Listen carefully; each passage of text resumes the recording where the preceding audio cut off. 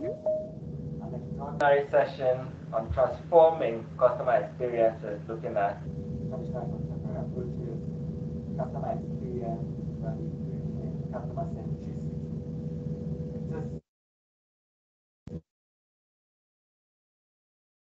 It is a enlightening discussion. This rapidly evolving business landscape, organizations must continuously adapt and transform to meet the ever-changing expectations and demands of their customers. The customers, the concept of transforming customer experiences has been a strategic imperative for businesses seeking to thrive in this dynamic environment, and involves reimagining every touch point, harnessing innovative technology, and embracing customer-centric strategies to create the extraordinary moment of our esteemed speaker tonight is a true visionary, renowned for his expertise in customer experience and indeed the marketing field, from an advertising firm and a brand advertising administrator, Professor Robert Hinson, Vice Chancellor, Ghana Communication Technology University. He also is a chartered marketer status and has been in marketing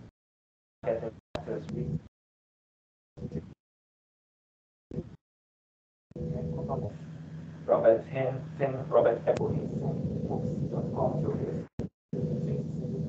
The author and edited topics such as B2B marketing, brand management, health service marketing, sales and customer service, ethics, governance, and tourism. So without further ado, as we come, I actually participate in this session with our two speakers and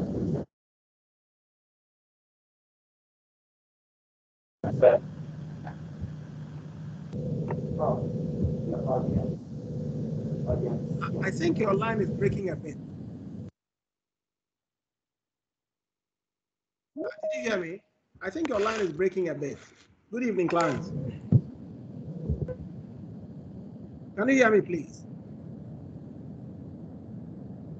Hello, can you hear me? Yes, I can hear you loud and clear. You can hear me? Yes. Awesome. Okay. Someone says my voice is that me? Oh, who is it? I can't hear anything. Can you hear me? Can somebody hear me? Yes, we can hear you. Yeah, sure. Okay. So I can go ahead. Yes, go ahead. Okay. A bit louder, don't serve us better. Okay, all right. So good evening and welcome. Please, if you can hear me, kindly type Bob in the chat window. Just B-O-B, Bob. Then I can go full speed. Bob. I just need Bob. Bob will work. Bob. Okay. So good evening. There's an echo. There's something in the background. Am I missing something? Okay, it's gone. Okay. All right. Good evening and welcome. Good evening and welcome to this session on customer experience.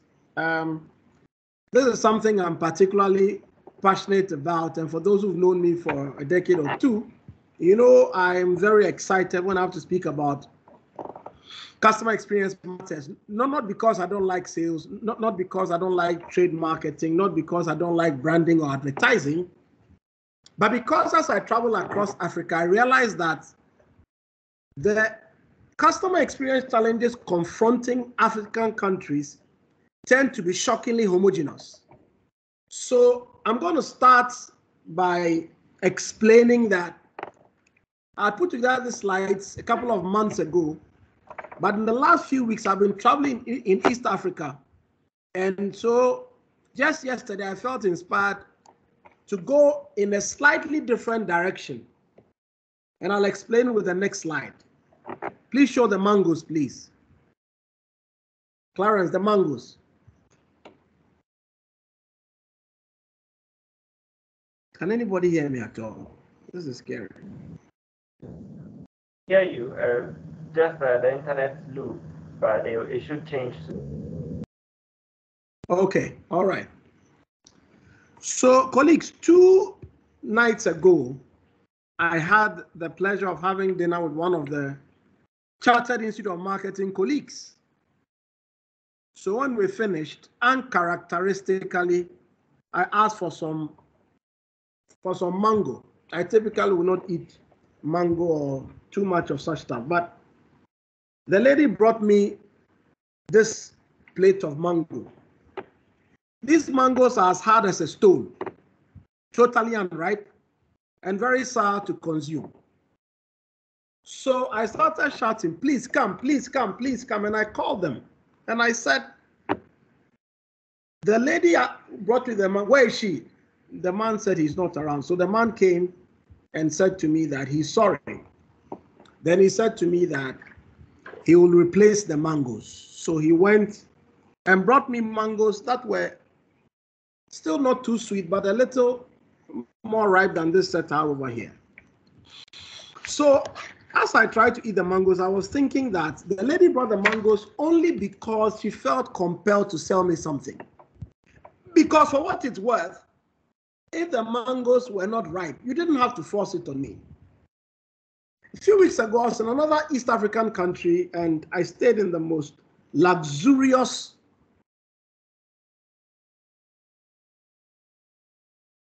hotel on a game resort. The first night, my bathroom flooded. That same evening, they gave me the most horrendous room service. So as I went through these experiences, I started thinking, wow, we are in an artificial intelligence age.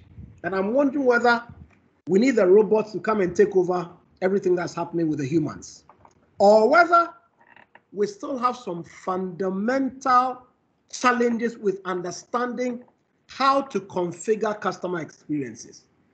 So if you look at the slide before we all started, there was something about traditional and contemporary approaches.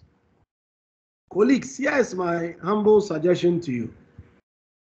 Working in this space for 23, 24, 25 years, I've come to the inescapable conclusion that whilst the continent has made tremendous progress in understanding customer experience issues, we still have a tremendously long way to go.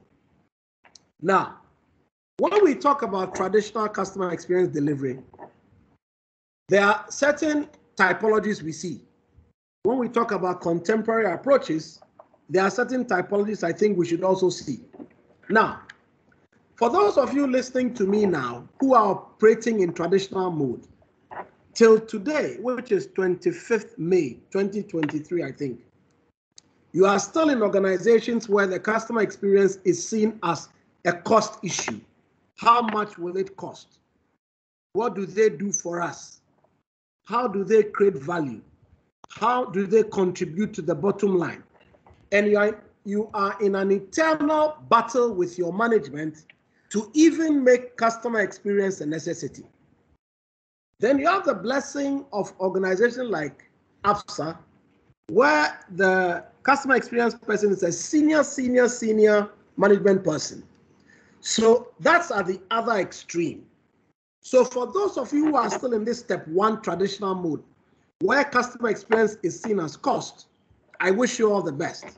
But I pray that maybe you can play back this recording when I'm done to get some people to come along. Even if you've migrated from this step one, which is customer experience as cost, you only may be in step two, where customer experience is seen as necessity. So in this particular regard, you are doing it because your competitor also opened the customer experience unit. and one of your clients said that, oh, when you go there, please, they are serving us better. So here, customer experience is only seen as necessity. So be nice to the customers, greet them when they come. You have limited empowerment in staff. The training is just generic. There's no nuanced training to meet the capacity building needs of the employees of the organization and so on and so forth. So colleagues, we have a basic diagnostic tool we use to check where you are on this customer experience continuum. So after I'm done today, if you feel like you want to do a self-examination, please let us know, and I'll come with the Chartered Institute of Marketing to come and assist you in that general regard. Now, if you've managed to go beyond step 2 and you're in step 3, then you are beginning to employ the models and the tools that world-leading customer experience, customer-centric organizations are migrating towards. Here, customer experience is seen as competitive advantage. So here is a strategic measure, and it is used as a key value driver for the business. Let me explain. Key value driver for the business. Here, staff are empowered to take care of customers. You have nuanced training like achieving service excellence. There's longer-term focus. There's direct involvement of management in customer experience issues. And generally speaking, the policy is to exceed customer expectations and be strategic in your orientation. Of course, once you move towards such contemporary approaches, the results are enhanced reputation for service. The staff are more likely to stay because they are empowered and they love the job. You get high levels of repeat business if your product is solid, and the engagement with the company is generally positive. But the utopian level you all need to push for, because you came tonight, are branded customer experiences, where customer experience is the essential living expression of the organization brand. So here, excellent customer experience resonates throughout the organization. So everybody from CEO to front desk executive is empowered to deliver the brand at the highest level possible at each customer interface. Now, when you move into branded customer experience, what happens is that the organizational DNA permeates through every single service touchpoint, and every touchpoint reflects the brand. The brand promise is reflected also in internal policies and procedures. This is so important because if you don't have solid internal customer experience regimes, you can never have solid external customer experience delivery. So here, there is tailored brand education for everybody. I was in a presentation earlier today, and the chairman of my university council was saying, colleagues, if you take the university values, how is it reflected in the way you handle the students? How is it reflected in the way we live from day to day? And I was so excited because my council chair, Professor Ewusobo Asari, is a population demography man. He hasn't read PhD in marketing. He's not a chartered marketer. But if he was asking us today at the Ghana Communication Technology University that when you take GCTU values, how do we live them on the day-to-day basis? Then he said something that was even more profound. And I was so excited. He was saying it because he said, how does living the values also connect to the vision and the mission of the organization? I could have left up and carried him because these are such fundamental questions. And I promise you, for those of you who are here tonight, if I start debating you on these issues, you might find that there are gaps you could also go and fill. So tonight, I'm here to speak about how to reach this utopian customer experience level.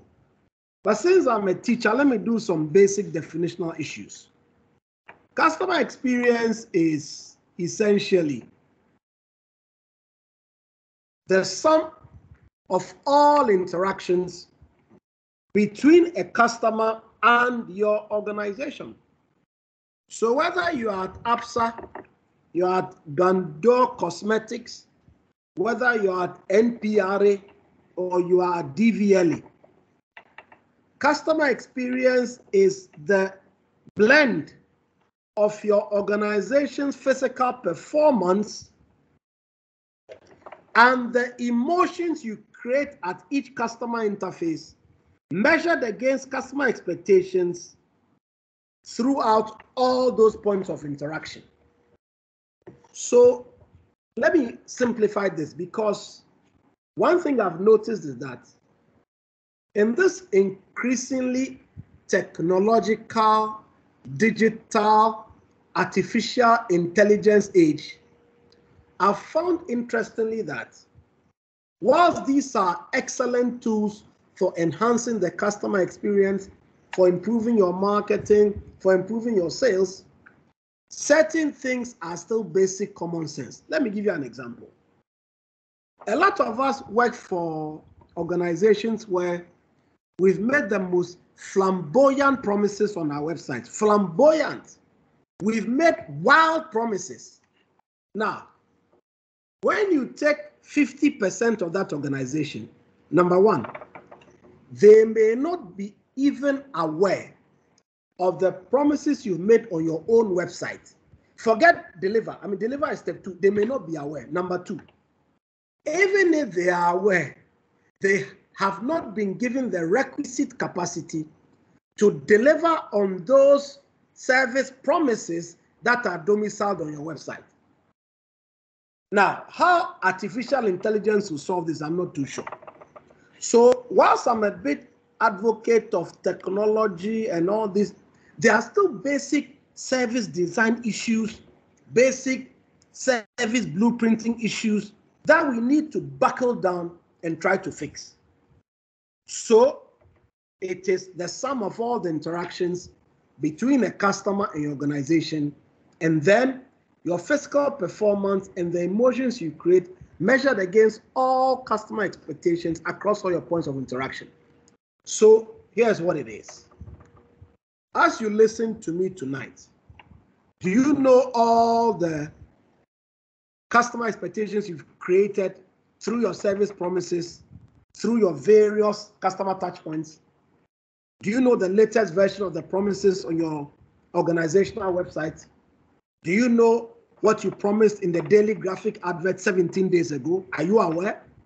Because for what it's worth, if you are not even privy to the promises that have been made, how can you conceivably be equipped to deliver them? So, since this is such an interesting proposition, let me quickly move to what we need to do internally before we can get external customer experience, discipline, and excellence.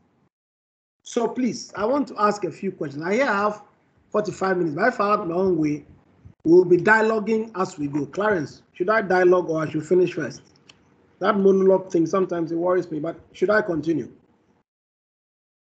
Let me continue. So colleagues, I've done a couple of books in the past, and there are two things I always discuss when I discuss customer service and customer experience in most of my books. Number one, I discuss service rewards and recognition. Number two, I discuss internal customer experience issues. And here is what it is. All the training I'm giving tonight is premised on my experiences across 15, 16 African countries and like 57 or 58 African cities I've actually been to, lived in, and done work in. Now, here's what I found. Sometimes we suffer from customer experience malaise because there are no rewards for service excellence and there are no penalties for service malfeasance. Why that is, I don't know.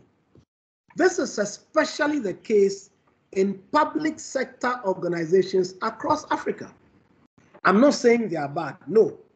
These problems also occur sometimes in private sector organizations as well. So we all suffer from the same malaise. So I always say that if you can, as part of your service design, your customer experience strategy making, always make sure that there are conspicuous rewards for extraordinary service performance, and you have clear SLAs, clear SOPs, clear service standards, so that those who keep flouting these standards, after a while, receive the punishment reserved from them from 1 Timothy 5:20. The B part says, them that sin repeatedly, punish openly, that the rest may stand in fear. So there's a point at which you need to mete out some punishment as a deterrent to others want to go down the same negative path. So let me give you a few tips for building solid internal customer experience regimes. Number one, create internal service standards. Colleagues, it surprises me that this is so basic to customer experience design. And for several organizations, it is still a problem, the same way it was in 1998 as it is in 2023. Colleagues, what is going on?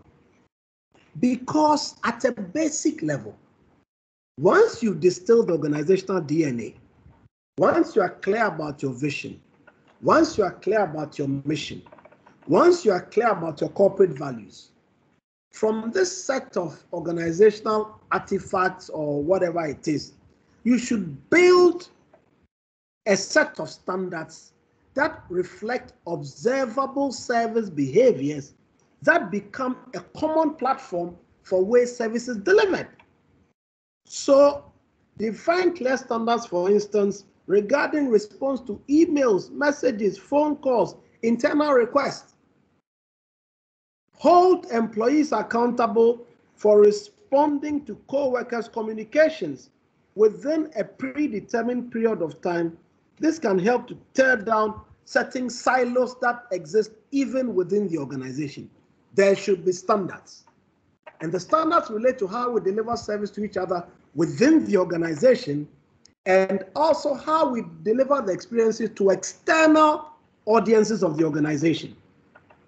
Then this one is interesting. I would respectfully propose that we also establish a performance review process so that different functional teams, dear colleagues, can talk openly and honestly about how well they are meeting each other's needs. Wow, this one is so important to me because I've been doing this kind of training for 2 decades. I'm still doing it today. I'll probably do it again next week. It is still shocking how this issue of siloed thinking, siloed behavior is still prevalent in several institutions across Africa. How that is, I will never know. Because every CEO I've met, not for profit, public sector, they all don't believe in silo business. Meanwhile, underneath them, the thing is still happening. How that is, me, I don't know. The next thing, colleagues, you might consider in solidifying your internal customer experience delivery is the conduct of service. You know, when you speak to customer experience people in Ghana and outside, I mean, one of the standard things you hear is, oh, what's our net promoter score? Is it going up? Is it coming down? How likely are people to recommend us? Who are our detractors? Who are our promoters? And a lot of the time, when I hear NPS discussion, I listen quietly. But 9 out of 10 times, net promoter score discussions relate to external customers. When I ask them things like, have you done an internal climate service for, what's that? No, your internal customer experience climate is as important as yeah. Okay, sometimes HR sends some questionnaires to find out how we are doing. No, I didn't say HR should come and find out how you're doing. I'm saying that if you are really serious about improving your internal customer experiences, you must have what we call an internal customer management or engagement survey, colleagues, with methods and practices that are as robust and as holistic as your external voice of the customer protocols, net promoter score. So please be as vigorous about internal customer experience delivery as you are about external customer experience delivery. Because if you are doing like a twice yearly customer satisfaction survey internally, it can go a long way towards achieving progress in internal customer satisfaction levels. Very, very important. So you do a baseline, maybe mid-year, because we are almost mid-year. You do a tracker at Christmas, and then we find a way forward. Another way, colleagues, you could consider improving your internal customer experience delivery is through swapping jobs. So you've heard of swaps. So with job swapping, employees from a certain department can swap jobs for a week or two to experience the day-to-day activities of their fellow workers. I'm not saying you should go there for 6 months, just to get a sense, because sometimes when you go and sit in the teller's booth, you will not be there with the teller again. All the pressure you give the tellers, you realize that you as a colleague internal department are not providing the requisite services for them to deliver excellent Reveal yourself to me. Spirit of the living God. Go ahead. Hello, can I go ahead? Go ahead and pray. Who is that? Okay, so Timothy, can you mute? Okay. So one other thing with customer experience is that some studies have been done globally that suggest that failing to deliver a high quality customer experience can result in an erosion of your customer base by as much as 50% over a 5-year period. Here's one thing that also happens till today, which surprises me, given that I've been around the circuit for a while. So several organizations still don't have any way of tracking customer attrition that occurs as a result of poor customer experience delivery. I'm telling you, there are some organizations who say, we'll record the phone call for training purposes. Fine. But let's take a public university. If your front desk person is rude, how will you track that one? If your front desk person causes a wealthy Nigerian man to walk away with 2 daughters, who could give your university $100,000 in 4 years, how will you track that one? So it's important as customer experience people, when we are making the case to management, that we find a certain quantifiable base to explain to management that if we don't follow our advice on superior customer experience delivery, we will suffer financial loss. After experiencing poor customer experiences, 68% of consumers do business with a competitor. Now, if you are blessed to be an organization like DVLA, you don't need to worry. But if you are like GCTU, you are like Gandor, you are like APSA, you are like Standard Chartered, then you can't afford to be careless, because in the domain in which you operate, there are competitors. And if you don't deliver to their standard, they will defect. Poor customer experience has caused 78% of consumers to bail out on a transaction. This is all verifiable research. Given the opportunity, 60% of consumers would try a new brand for a better service experience. So we need to try and identify some key customer experience killers, so that as I begin to wrap up, we can all avoid them. So I made some few notes here. But before I get to the killers, let me ask you a question. When I'm done, I want you to answer some of these questions for me. And I'll start with your digital platforms. When was the last time you visited your own website, my dear colleagues? When you got there, please, I want to ask you, were you able to navigate around with ease? Can you follow a path of inquiry and see where it leads? Does anything confuse you on your own website? Can you easily find the information you're looking for? Are there any obsolete items on your website, or are all items up to date? Do your videos and your pages load quickly, and do they work correctly? Listen, it's very important that we do all this critical introspection. Now, if it's not digital, it's brick and mortar. Can you answer this question? How does your signage look, my dear colleagues? And now, I pray that there are some corporate comms and brand comms people also here. Is your signage clear and fresh looking? Does it work properly? You'll be amazed how many Perspex signs have bulbs that are dead. So at night, the light is half-half. And you are still working in the morning and going and coming and going for lunch and eating wache and coming back to signage that is broken. What does your landscaping look like? Is the grass overgrown? Is parking easy? What's your first impression on entering? Because you have only 5 to 10 seconds to make a first-time positive and lasting impression in any service encounter. Are the employees dressed appropriately? These are all questions you must answer. So if you don't answer these questions, then what's going to happen is that you'll be creating customer experience killers. Another thing I want you to consider as you listen tonight is, what type of organization am I in? Am I in an inside-out organization, or am I in an outside-in organization?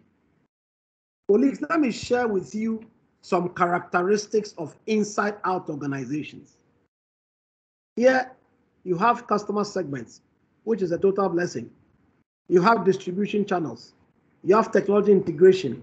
You have good forecasting. You have capacity building. Excellent, excellent, excellent.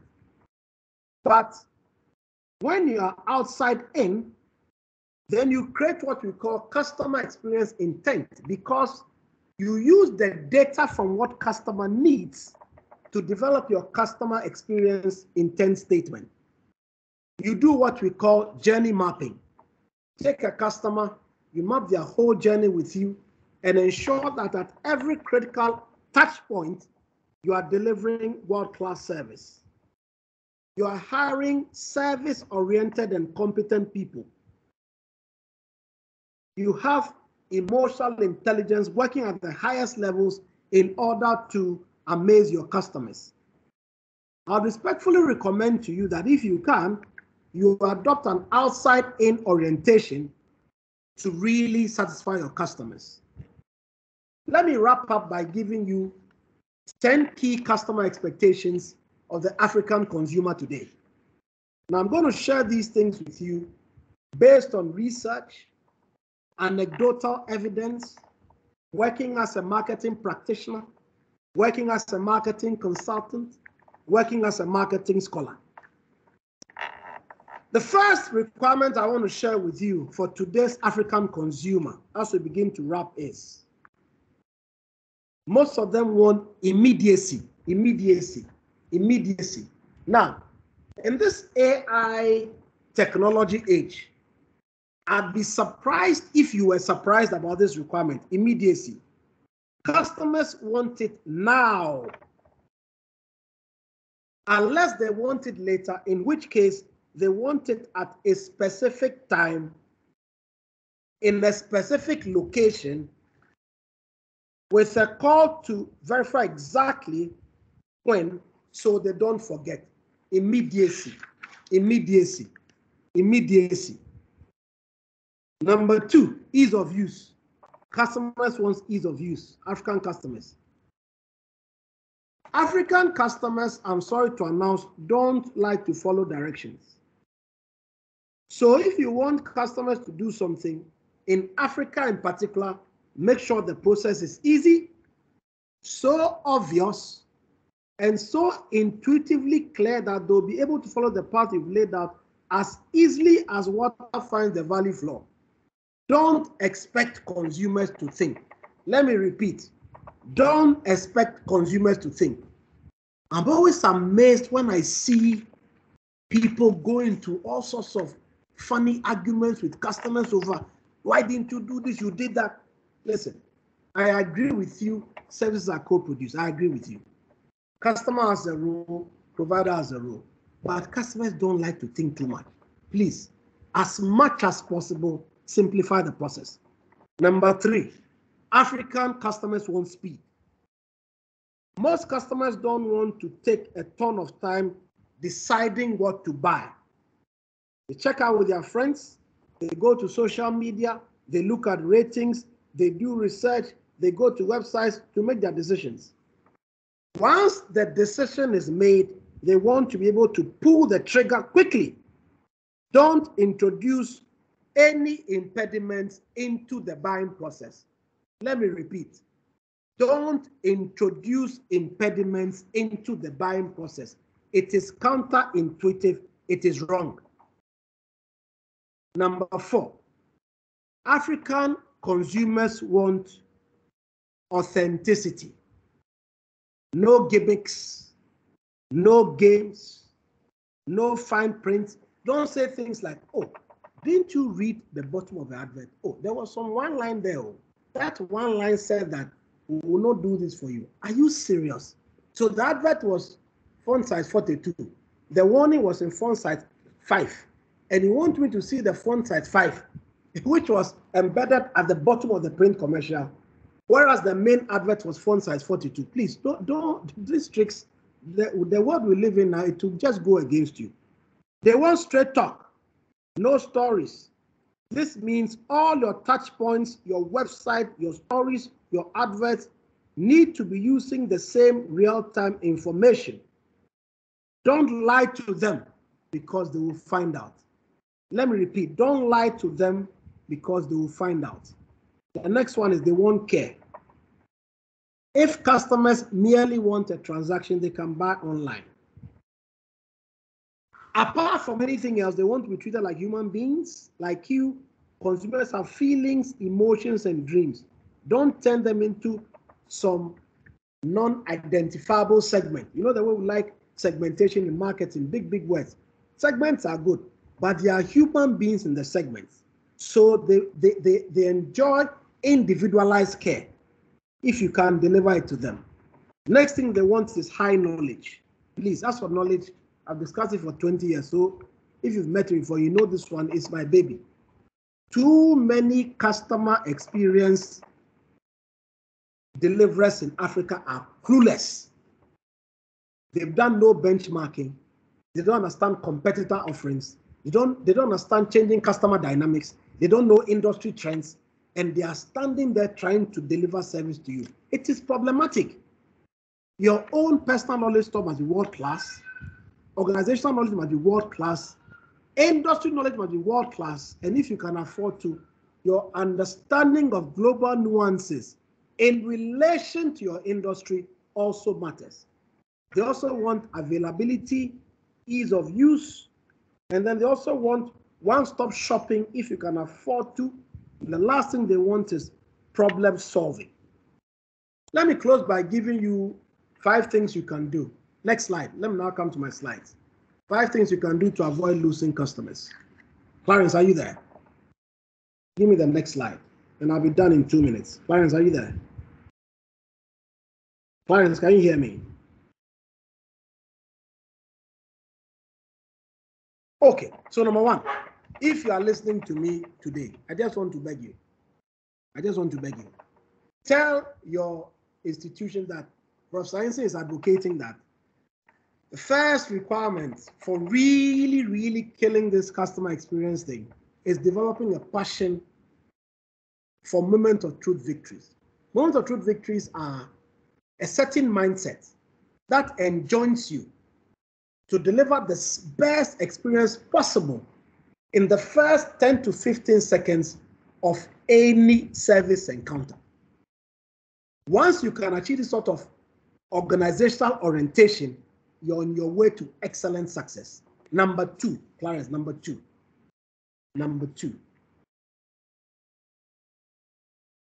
Clarence, are you there? Yes, I'm here. Number 2, become customer focused. This is obvious, but let me explain it a bit. Listen, if you don't have a mindset that is focused on enhancement, and added value delivery, you can't really win in this moment of truth. So here's my small admonition. Do something that adds value at every single moment of truth, and customers will eternally look for you and want to do business with you again. Number 3. Clarence, are you there? Number 3. Number 3. Just a bit of latency. Believe and work hard.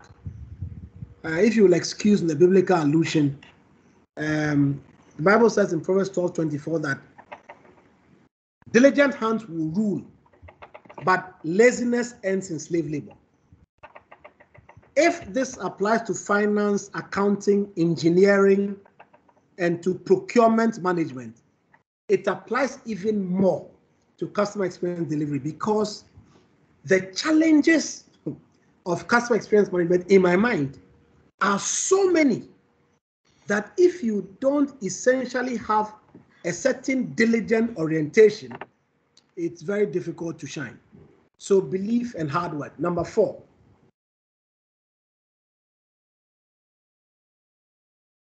Clarence, number 4. Keep astute records. You know, it always surprised. Yesterday I was at a certain media house and a guy walked in a blue shirt and a pair of black trousers. He said, "Hi, Prof." I said, "Yeah, what's up, you day?" And then he was dealing with a lady. Then the guy goes, "Oh, Prof, I sure say, you know they call me." I said, "Oh, why?" "Oh, Prof." I said, Chief, don't you work at Enterprise Life? Aren't you called Raymond?" "Oh, Prof, sorry, sir."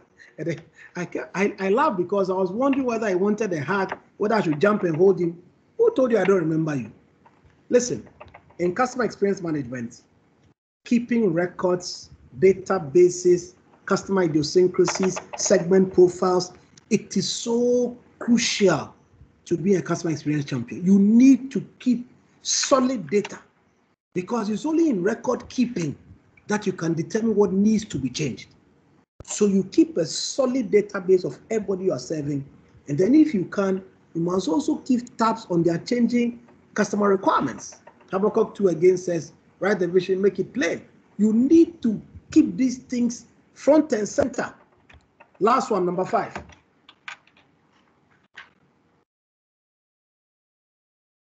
Clarence, are you there? Is it that the... Okay, creative. So I'll close on this one. My professor said today, the chairman of my council said today that if GCT is going to excel, we need to be creative. And I agreed with him. You live in a university, work in a university which is 2 years, 2 3/4 years. And you have a competitor like University of Ghana that is 75.5 years. If you take 2 3/4 from 75, it's over 70 years.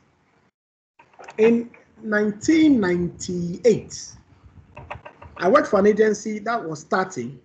We had competitors in Akwaje that were 90 years older than us. So when they go home at 5, we stay till maybe 10 or 11 or maybe 2 a.m. because they have a 90-year gap over you. Colleagues, if we are going to be customer experience champions, one thing we have to do is to be exceedingly creative. You must wake up every morning trying to configure new solutions, trying to breed new ideas in order to make you competitive and successful. So if you are not consistently seeking out new information to amaze your customers, then you are failing the organization. I'll close with this exciting scripture from Exodus 35. And if you are not a Christian, please forgive me, but I like using scripture. The Bible says, see, the Lord has called by name Bezalel, the son of Uri, son of the tribe of Judah, and has filled him with the Spirit of God, with skill, with intelligence, with knowledge, and with all craftsmanship to devise artistic designs. This combination of skill, intelligence, knowledge, and superior craftsmanship, I think is the 4-way test for true customer experience champions. So I'm going to close on this one and thank you exceedingly for coming. I'll take any question you have, and God bless us all. Clarence, I'm done. Very much, Prof.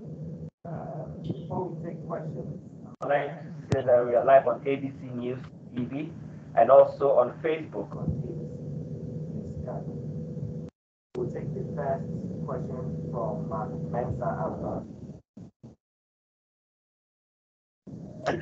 All right, thank you, Prof, for that insightful delivery, and it's well on point. I'm most grateful to be part of this lecture.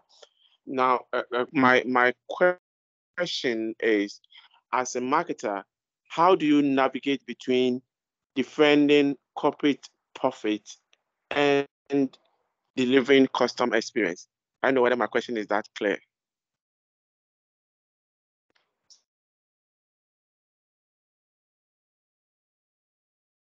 Hello. How do you navigate between what? There are two scenarios. Defending corporate profit and delivering a great customer experience. Because we know that, yes, relationship and other things can help in creating or in delivering a better customer experience, but it still comes with cost. Hey, were you not here when I was explaining to you the financial implications of delivering poor customer experiences? I'm very happy for your question because it goes back to something I've said for maybe a decade or two, that marketers must learn to communicate in quantitative language. So if you can't put up a business case for customer experience investments, then you are failing the marketing function yourself. So you need to be able to build a business case. Look, last year I was in Zimbabwe for the African Marketing Confederation conference, and I told them that, look, nowadays the most forward-looking chief marketing officers are all customer champions. And the job of a CMO really is to pivot the whole C-suite towards customer centricity. And I gave them what old school marketers do and what contemporary marketers do. They use data, they optimize relationships, they pivot towards the customer. So actually, defending company profit and company revenue is actually more successfully done if you attain higher and higher levels of customer centricity. But you need to be able to explain this quantitatively to get the C-suite on board. Clarence, is that okay? Yes, that's perfect. On Asafo. Okay, thank you, Clarence. Can you hear me? And good evening, Prof. Good evening, boss. Okay, so I'm just going to ask a question in the times that we live, and what probably your best tips or pieces of advice will be, especially in the times that we are. I work in finance, and as you know, we are in a market, or we are in times that, well, not exactly unprecedented, but not familiar in quite a while. I'm talking about, the after effects of things like the DDP and things like that. In such times, how would you advise marketers or ones in charge of dealing with customers and their expectations and their uncertainty? What are some of the tips or the go-to things you'd advise marketers in these industries to do, or to say, or to keep their clients informed in these times, knowing and that, and calm them down. And calm them down, assure them, pretty much knowing that quite a lot of the things you'd be seeing are pretty much out of your control. Very much. So you're in finance, asking me to help you to explain to customers. Are you done, sir? I'm done, Prof.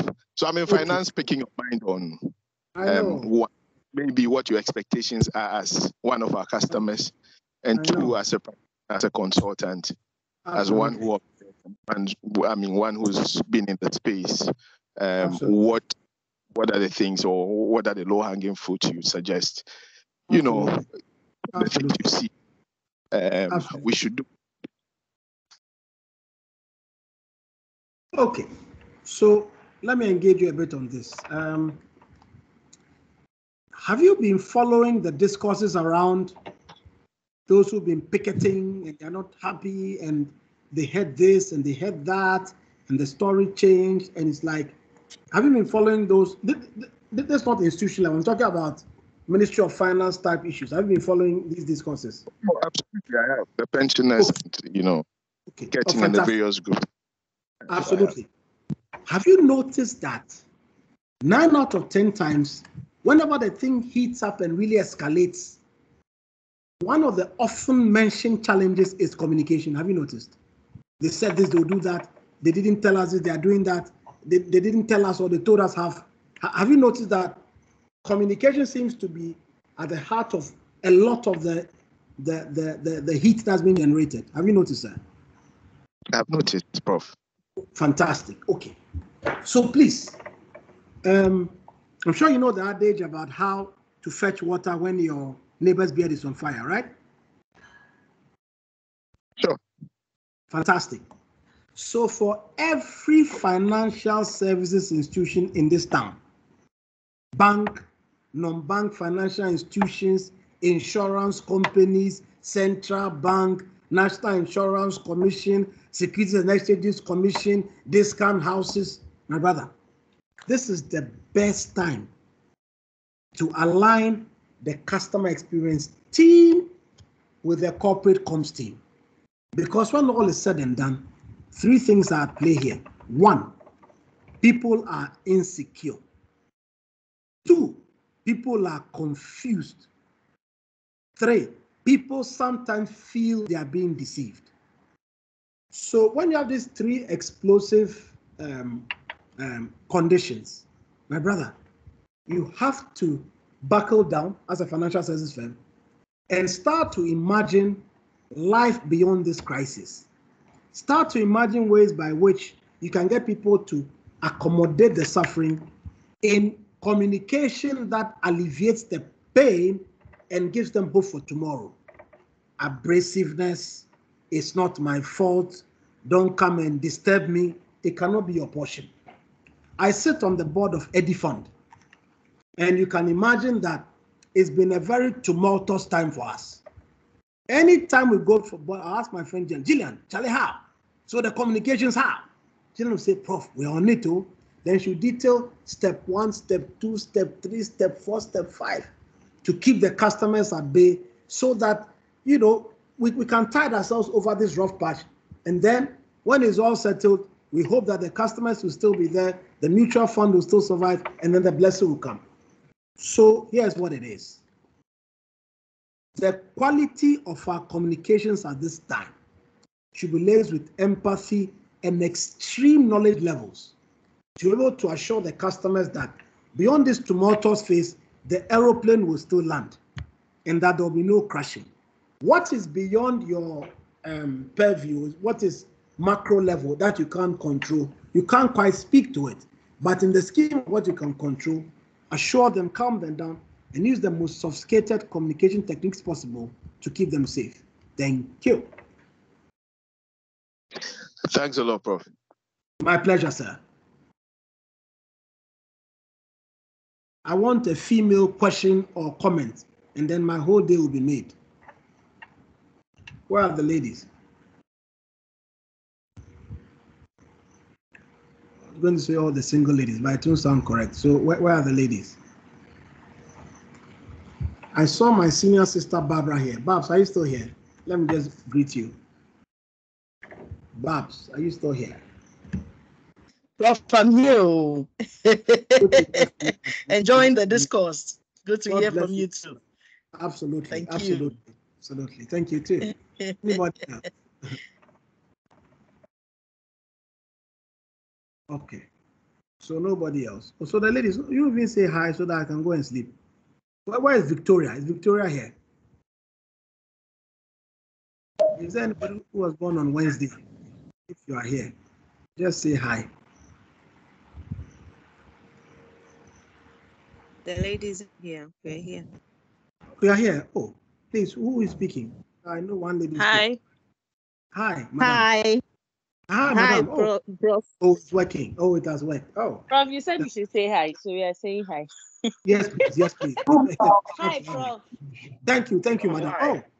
Oh, are you a lady? Who was that one? Are you a lady? I want only the ladies to say hi. Hi, Prof. Hi. Prof. Yes, Hi, Shelley hi. here.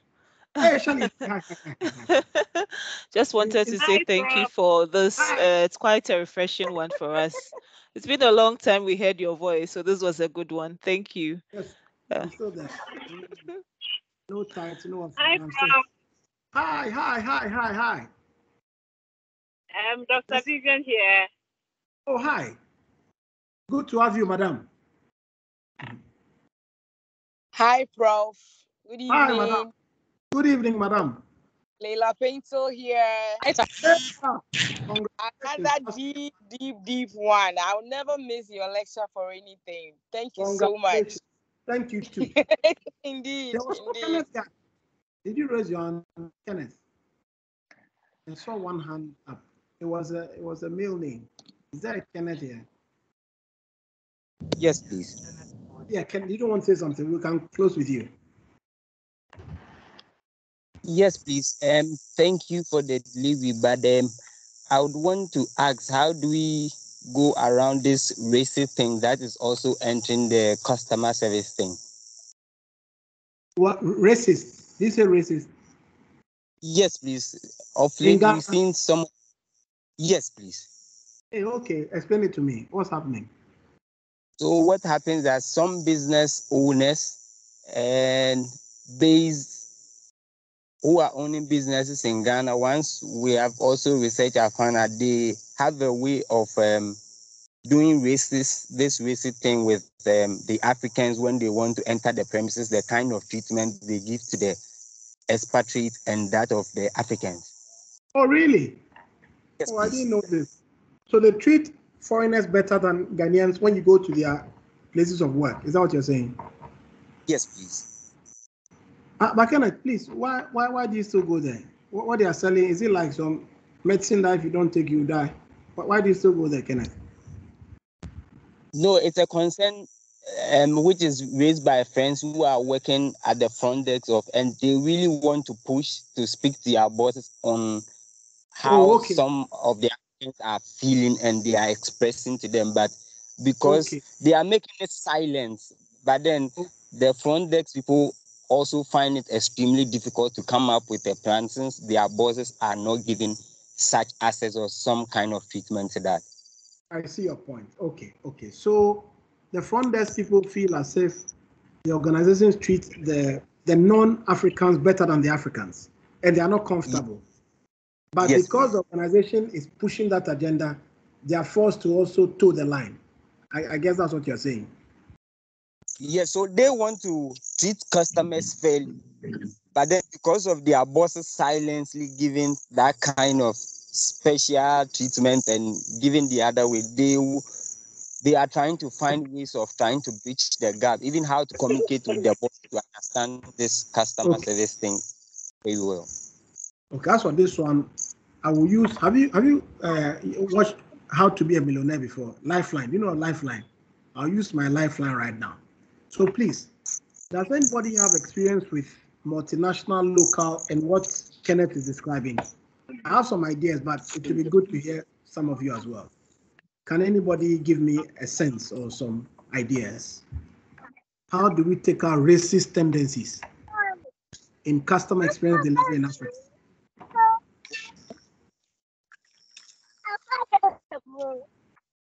Kenneth, is that your baby? No, Prof. So whose mic is on?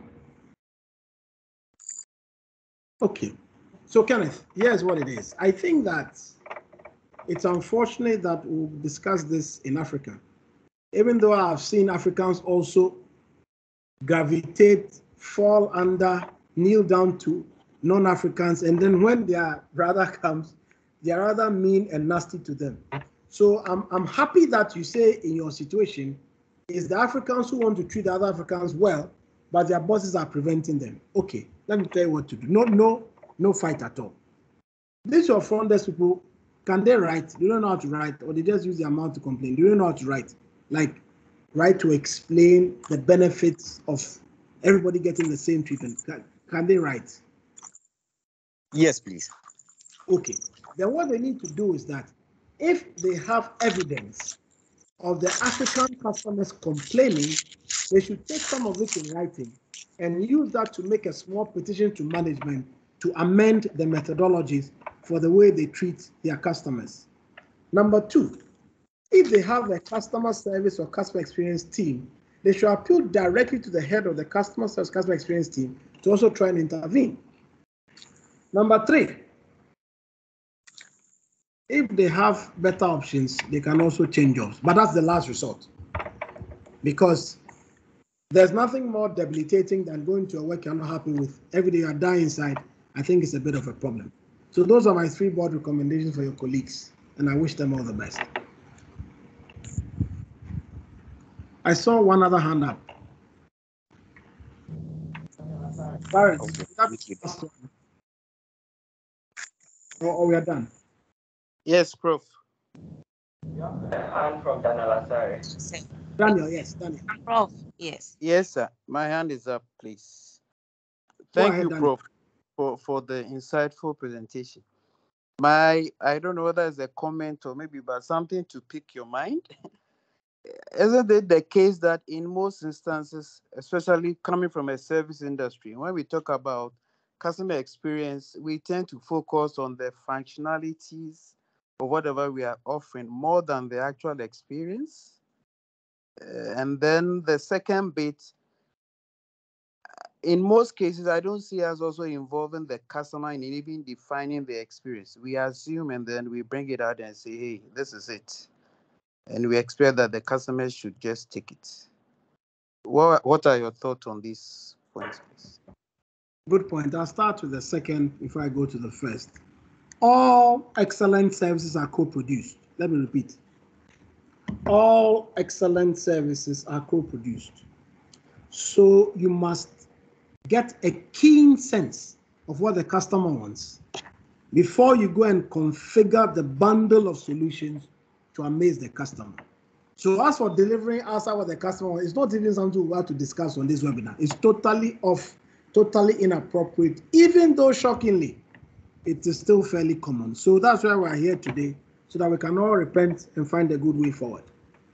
Your first issue is people concentrate on the functionalities, the hard parts, the product, and then they neglect the service side, which is the real juice, if you like. Well, I don't know when you joined, but I tried to make a distinction between what I called traditional and contemporary customer experience approaches. And I said, those organizations who operate like you described are those who sometimes see customer experience as cost. Cost, everything, how much, and it's seen as a short-term transaction. Those are the ones who don't focus on the service overlay when it comes to the selling of hard products. Then the next traditional group are those who see customer experience as necessity. They do it only because some other competitor is doing it. If you really want to come to the cutting edge, sir, and make customer experience front and center, then customer experience must be seen as either one, delivering competitive advantage, or two, which is the highest form or expression of customer experiences, where you are delivering branded customer experiences. And this becomes the living expression of the corporate brand at every single customer touchpoint. So that's where we should all be moving towards. Customer experience is the essential living expression of the organization brand. That's what we should all do. So I agree with you. We shouldn't be traditional. We need to move into contemporary approaches. Thank you. So please, tonight too, it's important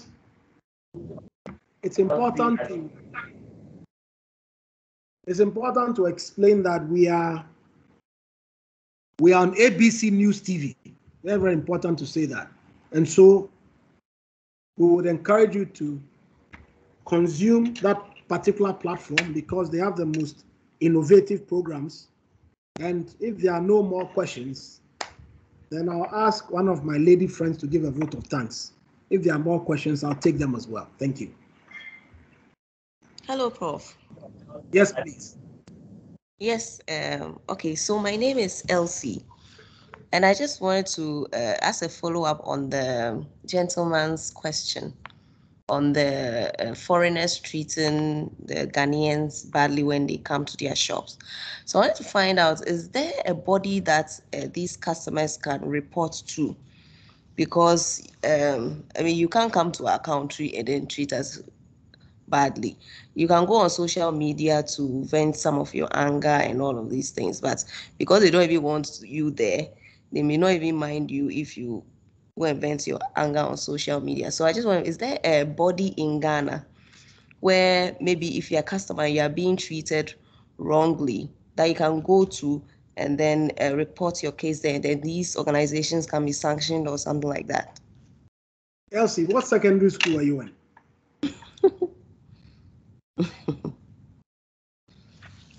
Okay, I went to Motown.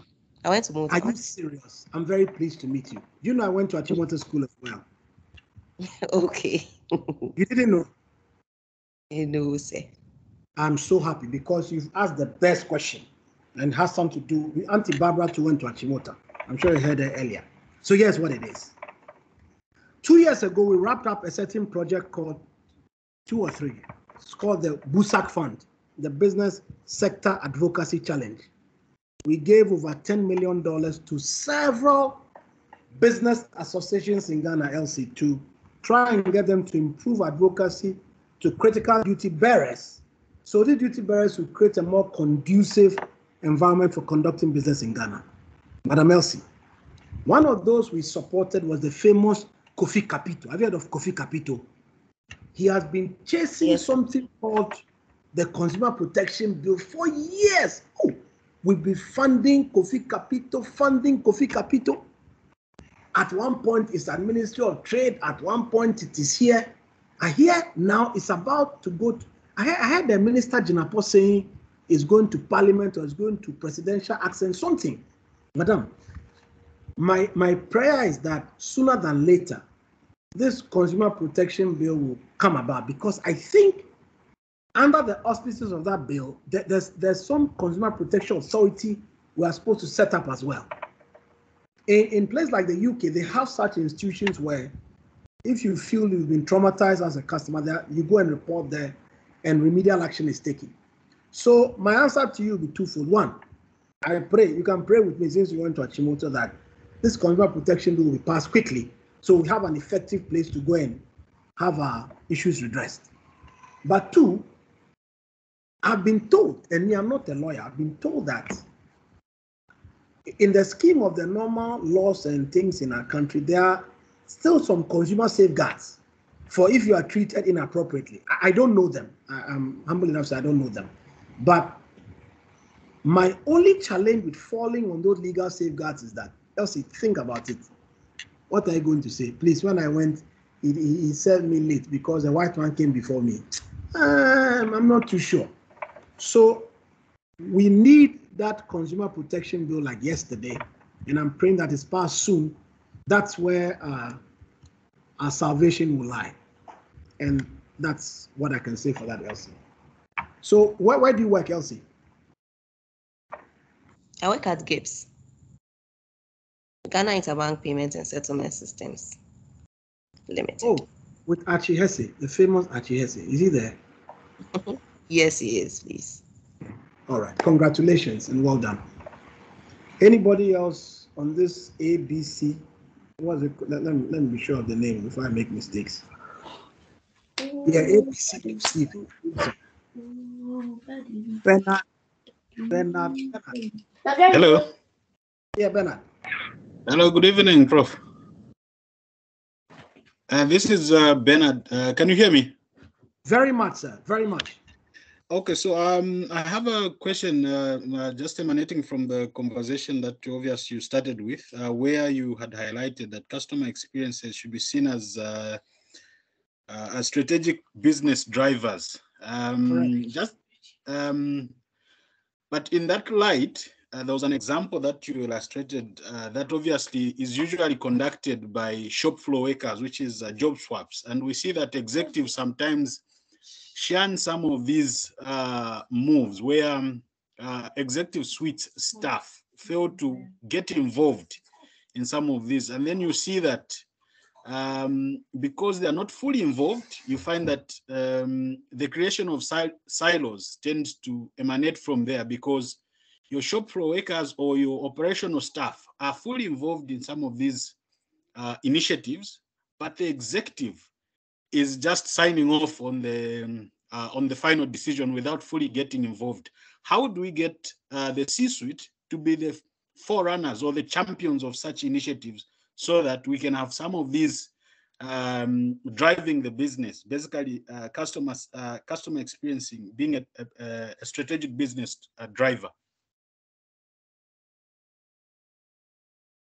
My brother, I thought that Elsie from Achimota School had asked the best question, but it looks like yours is even better than Elsie's.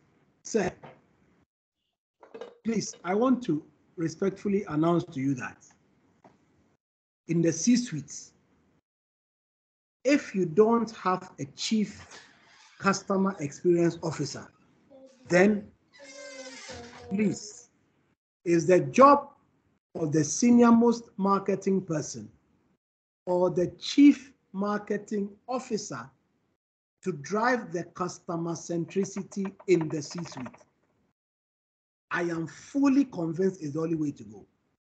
Because if we don't have a chief customer experience officer driving a relationship mindset, telling the C-suite we need to learn proactively about customer experiences, telling the C-suite follow the data, telling the C-suite make employees' life easier, telling the C-suite support customer experience with actual resources, not just lip service, telling the C-suite close the loop between customer expectations and actual experience delivery, telling the C-suite we need to have a collaborative mindset so we can break down silos, telling the C-suite we need to work to align all facets of the brand with the experience the brand is creating, telling the C-suite emphasize customer obsession over campaign creation, above the line, below the line,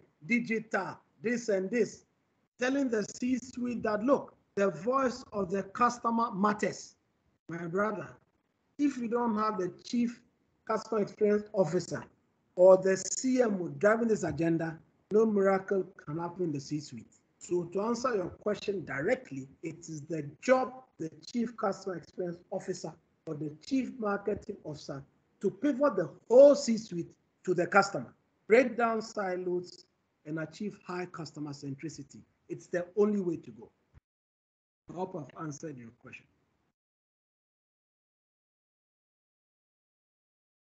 I hope I've answered your question. Thank you so much, Prof. That is satisfactory. Thank you. So, Clarence, are we done now? Yes, so thank you very much, Prof, and for the amazing questions that came throughout history. Business can pursue various approaches to enhance customer experience and everybody. Traditional methods often emphasize delivering exceptional products, providing customers. However, in the age of digital disruption and empowered consumers, contemporary approaches have been leveraging these complementary seamless omni-channel experiences, AI, and automation to revolutionize how organizations engage with customers. I think in all of this, we shouldn't forget to lose sight of the human touch.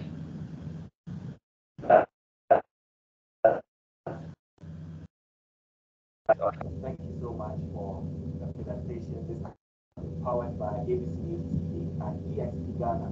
We've been live on AB News TV, ABC News TV, and on Facebook. I wish you all a wonderful evening.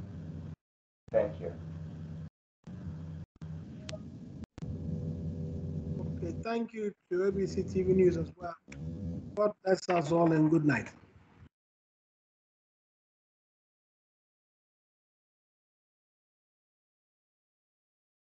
Good night, Prof. Good night, Prof.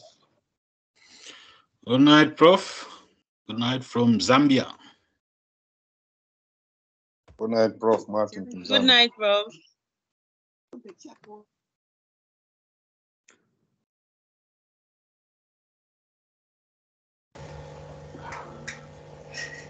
I've missed everything. Good night, Prof. Good night, Prof. Good night, everyone. Elsie, hi. Solo, Good hi. night. Good night. Hello. Good night. Elsie, can you hear me, please? Hey, Harrison, how are you doing? I'm doing good. Good night. Good night, and thank you so much.